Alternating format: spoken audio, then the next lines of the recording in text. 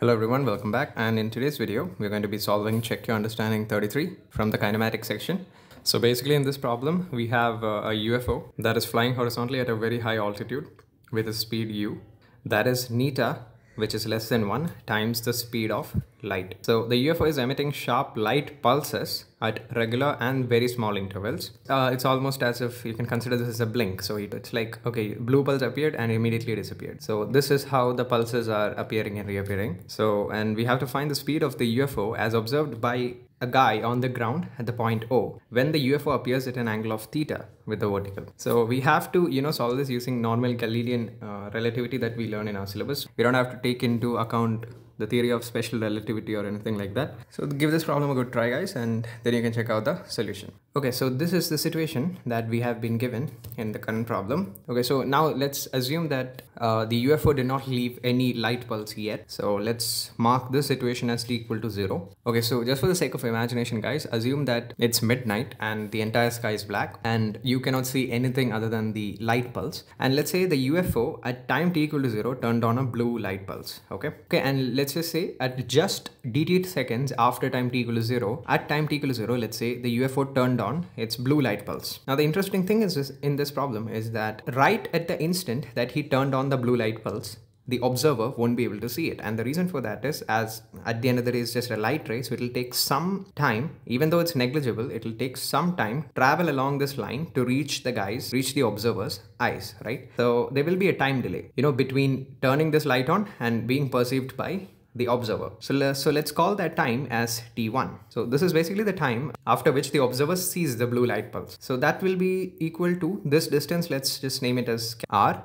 So this time t1 is going to be r divided by c, as the light pulse is traveling at the speed of light, right? Okay, so now let's talk about the next light pulse. So let's just say this distance over here is x, and let's say the UFO has traveled some distance dx forward.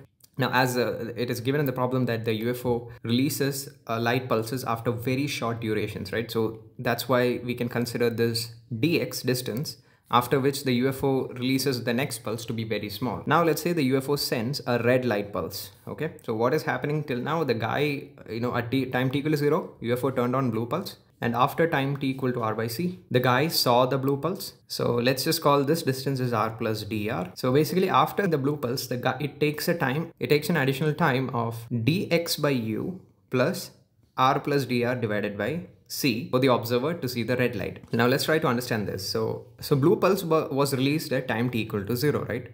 And after that, the UFO traveled a distance dx forward. So the time taken for that is going to be dx divided by u, which is the speed of the UFO, right? Plus now, and after that point, the UFO released a red light pulse, which takes a time of r plus dr divided by c to reach the observer's eyes. So now if you ask the observer what he saw, a blue light pulse, and after that he saw a red light pulse at a separation of dx, and the time elapsed between these two events is going to be t2 minus t1. Now why is this t2 minus t1? So from time t equal to 0, it took a time of r by c for the blue light to enter his eyes, and from t equal to 0, it took a time of t2 for the red light to enter his eyes. So the time elapsed between these two events will be t2 minus t1. So basically the velocity at which the guy is perceiving the UFO to be moving at is simply how the position of these dots are changing with respect to time, and that is going to be dx divided by t2 minus t1. If you do t2 minus t1, the r by c gets cancelled out, and this will be dx by u plus dr by c. So now how do we relate dx with dr? So if for that we can just simply drop a perpendicular over here. Now I can consider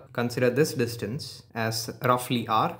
So if I consider this small differential triangle over here, this distance is dx. So, and this angle is going to be theta, guys, because the angle with the vertical is theta. So the normal makes an angle of theta with the horizontal.